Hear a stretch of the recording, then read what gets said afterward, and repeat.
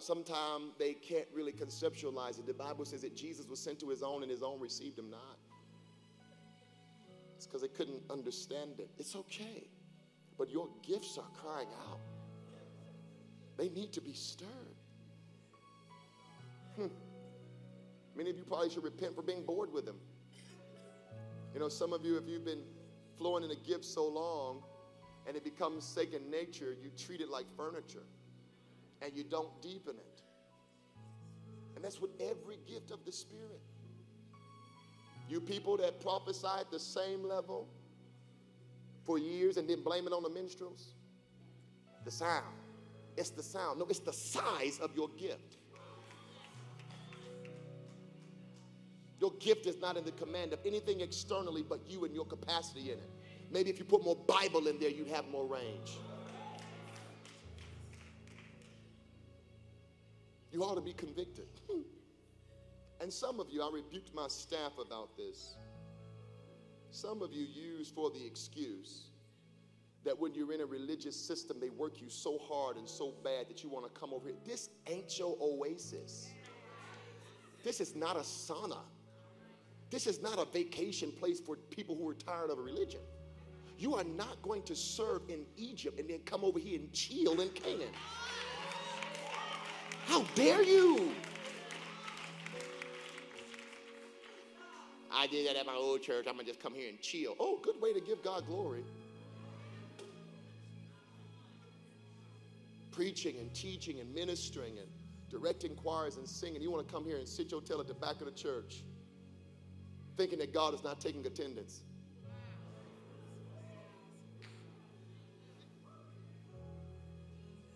God called you. I understand that people get used and abused. At the end of the day, your refusal to use your gifts because of your experiences reveals idolatry. It's all about who you're going to obey. These people have not called you. God called you. He put the gifts in you. And if people never say thank you, I appreciate you, I recognize you, or I'm who I am because you're who you are, whatever, God keeps good records. Holy Spirit of God, I'm asking that over the next several minutes, I don't know exactly what to pray, but what I do know is that you're concerned about what you've invested in these people. Their ministry is not a talent show. Christianity is not something that we get to do on our own terms. Father, today we humble ourselves and we have full consciousness that you literally went to hell because of our gifts. And you didn't just die because of what was wrong with us. You died because of what was right in us and what you invested in us. And Father, the God of this age has blinded the minds of these people concerning what is in them. I'm praying for the spirit of wisdom and revelation. I'm also asking that you would begin to reveal your divine justice. Those who have been taken advantage of through the door of their gift, used through the door of their gift, abused through the doorway of their gift, and those who no longer have a desire for them gifts. Father, begin to reorientate them even now by the Spirit of God and give them a new handle and even a fresh grip on their gifts in the name of Jesus. Those that have sacrificed their gifts, I hear this in the Holy Ghost. Those that have sacrificed their gifts for their spouses because they could not want to cause their spouses to feel insecure or overlooked or bizarre. Lord, I'm asking that those that have surrendered their gifts in the name of romance or in the name of popularity, that you by your fire will begin to sanctify men in this place. You are the one that ascended, but you could only ascend because you descended and you led captivity captive. In the name of Jesus, I rebuke and bind the power of rejection. I said, I rebuke and bind the power of rejection. Those of you that shut your gifts down because of who or what not would receive them, I come against the kingdom of rejection in the name of Jesus of Nazareth. There is a way to experience rejection without becoming rejected. And one of the things that the devil does is, for fear of rejection, he makes you suppress your gift. But let there be a divine wind right now of deliverance against the spirit of a rejection. Those of you that have been abandoned and dropped and pushed out because of your gift, and you desire to have them honed and to have them under authority, so you started to use them in illegal ways because you did not have help. I command the deception of loneliness to leave your life right now in the name of Jesus Christ. Your gifting is not punishing you. Your gift is not isolating you. Your gift is not arresting you. It's the only way you'll really feel free. Come on, teacher. Come on, psalmist. Come on, poet. Come on, writer. There are gifts in you. I want you to repent right now for dishonoring yourself. Come on, for dishonoring yourself. Come on, you are about to experience the full range of your salvation. You were saved to do more than say I'm sorry. You were saved to manifest the power of God on the earth through being a heavily endowed man and a heavily endowed woman, one that is stocked with gifts and abilities. Even the powers of the age to come, they are within you. Come on, lift your hands and make that right.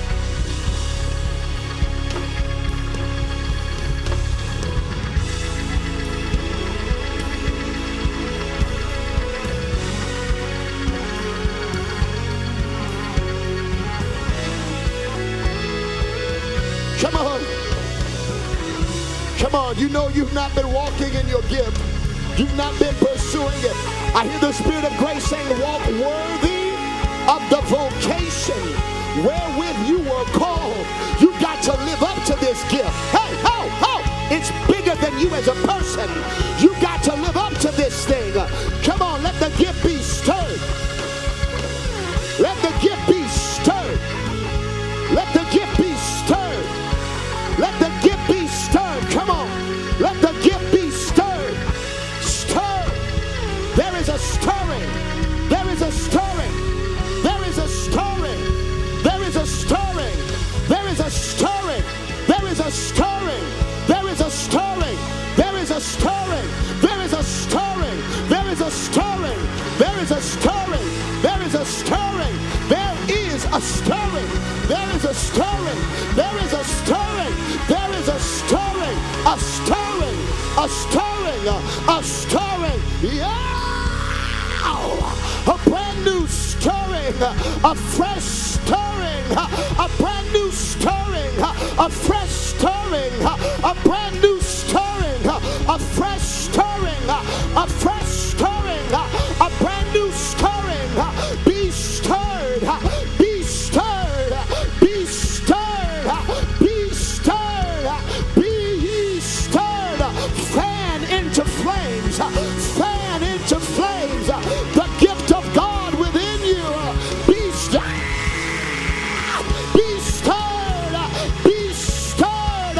Be stirred. Be stirred.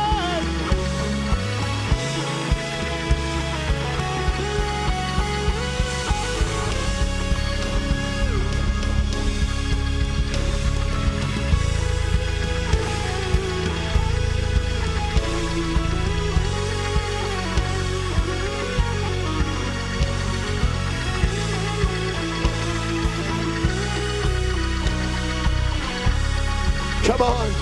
God is doing something between you and your gifts. There are so many that it's frustrated you, it's distracted you. But deep within, you're being stirred up right now.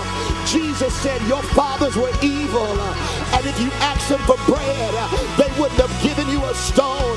How much more what you ask from the Father of lights, he will give you. He will give you. Come on, you've been asking, you've been seeking, and you've been knocking, and you thought that you were going to get it from relationships. But I challenge you, Zion. I challenge you, Zion. Stir those gifts. Stir those gifts. Submit those gifts. Submit those gifts. Cultivate them gifts. Study them gifts. Learn them gifts. Research them gifts. Come on, Zion. Get in the right temperature. Get in the right atmosphere. And let the gift be stirred. Let the gift be stirred. Come on, Zion. There is a brand new stirring. There is a brand new stirring. There is a brand new stirring. Come on, your gifts. They're getting stronger. They're getting stronger. You went through hell so that the gift could be deepened. You went through treachery so that the gift could be deepened. You went through backstabbing so that the gift could be deepened. They lied so that the gift could go deep. They swore so that the gift could go deep. You were tested so the gift could get deep. You were tempted so that the gift could be deep. You were challenged so the gift could be deep. You were put under limitation so the gift could be deep. Couldn't retaliate so the gift could be deep. Couldn't fight back so the gift could be deep. Had to move so the gift could be deep. Had to switch friends so the gift could be deep. Had to change churches so the gift could deepen. Had to switch pastors so the gift could be deepened. Had to change careers so the gift could be deep. Had to submit to fresh teaching so that the gift, could be deepened. You endured chastisement. You endured the rebuke of God. You endured hard sufferings. Your patience was taken to the limit. Your patience was pushed to the max. But it wasn't for practice. It was for your gift. I dare you, oh son and daughter, get a hold on the power within. Grab a hold on the depth within. Your potential is being poured out like oil from the alabaster box. The thing within is smelling like frankincense. Get ready for the aroma of your life to flood brand new rooms. Get ready for the aroma of your life to flood the boardroom. When you walk in, the scent of your suffering, the aroma of your anointing is going to begin to flood. It's going to begin to feel. It's going to begin to surround. Yeah, it's going to feel and stretch out in the name of Jesus. The Lord God is walking to and fro throughout the earth, looking for someone that he may show himself strong in. He's trying to show himself in your gift, in your speaking, in your teaching, in your dancing, in your drawing, in your planning, in your strategy, through your creativity, through your dress, through your appearance, through the way you walk, through the way that you talk. Yeah, God is moving in every area of your life. Get ready. Your personality is about to change. Your language is about to change. Your posture is about to change. Stature about to change. Your range is about to change. Get ready. There is a fresh baptism of skills. Competencies are changing in you. You are moving into multiple streams of ability. Yes, the wind of God, breath of God, fire of God upon your gift. Yeah, you ain't gonna be like the next rapper. You will not be like the next politician. You're gonna do it differently. And through your difference, I said through your difference, there will be strong deliverance, strong deliverance, strong deliverance, strong deliverance. He led captivity captive. Come on, depression. My gift is stronger than my feelings. My gift is stronger than my pain. My gift is stronger than my stress. My gift is stronger than my fears. Oh yes, God. My gift is stronger than persecution. My gift stronger than popularity. You don't have to like me, but respect the gift. The gift, the gift, the gift, the gift, the gift, the gift, the gift, the gift. Come on, all nations. Something is turning over in your belly. Something is turning in your heart. Something is turning in your mind. The gifts are coming. The gifts Yes, Lord, I see ladders. I see ladders and angels ascending and descending to stir up, to stir up, to stir up the gift of God. You're going to know stuff and not know how you know it. You're going to say stuff and not know how to say it. Jesus said, if you open your mouth, I will fill it, and I'll give you a word and wisdom that your enemies will not be able to withstand you. Don't be afraid.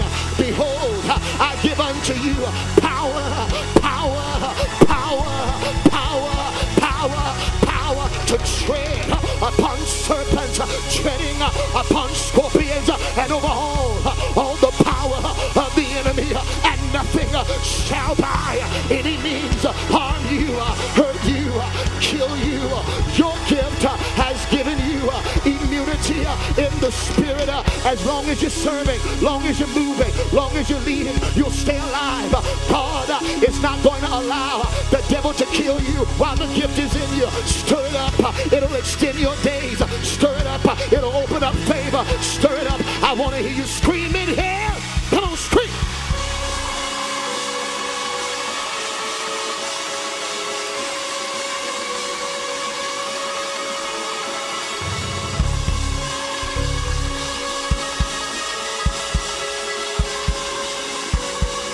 Come on, scream, scream, scream, scream.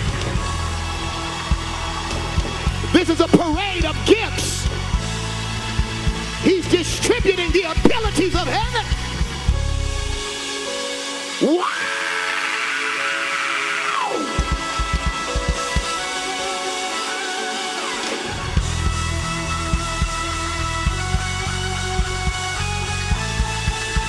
Come on and praise the gift giver, the gift giver. He is the giver of every good and perfect gift. Yeah! Yes! Oh! Get ready. You are about to be the only one in your lane. He's the giver of every good and perfect.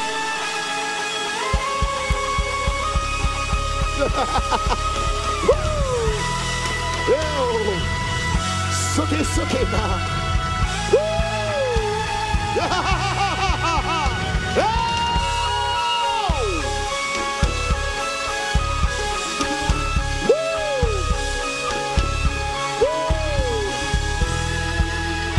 Hallelujah.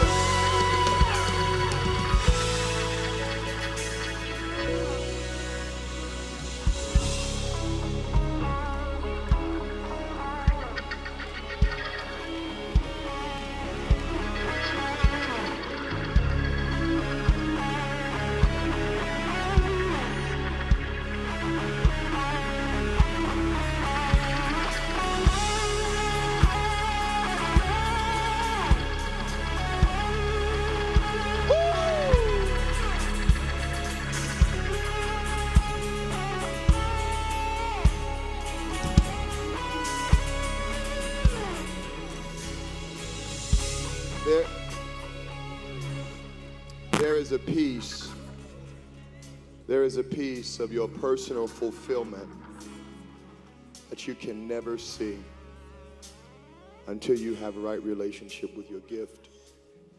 You'll always feel like something is missing. Always feel like something is after your piece. There are things in you that you've been treating as natural, but they are not. I want you to make a covenant with God. That word has been ringing in the spirit. I feel prophetically that this is a season of fresh covenants. I feel prophetically that God is, one of the things that is coming, and I want you to hear this. We'll move, but I say this to you, all nations, as a prophet of God. God's rebuke to this entire movement is that we've excelled in everything but letting go of the past. There was a chastisement of the Spirit because we're not working hard enough to let the past go. can't hypocritically tell the world that we're citizens of the future while we're struggling with what's in the past.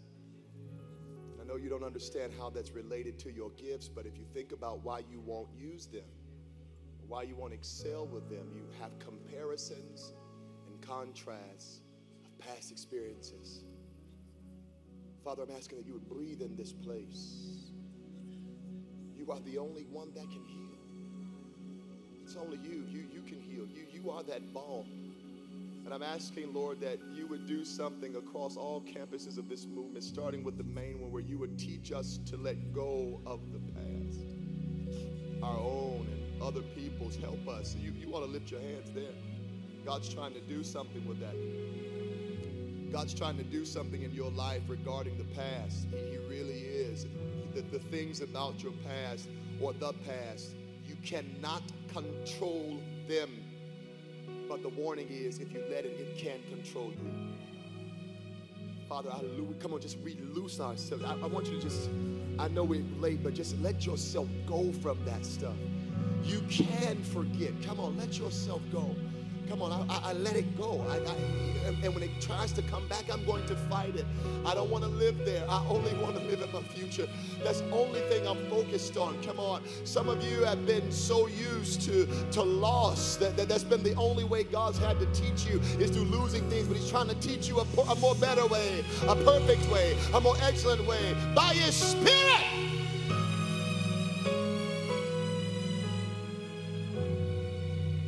Let a healing anointing come upon this place. To do things internally that'll help them let go of the past. The past wants to bury your gifts. I got hurt trying to prophesy. I ain't doing that no more.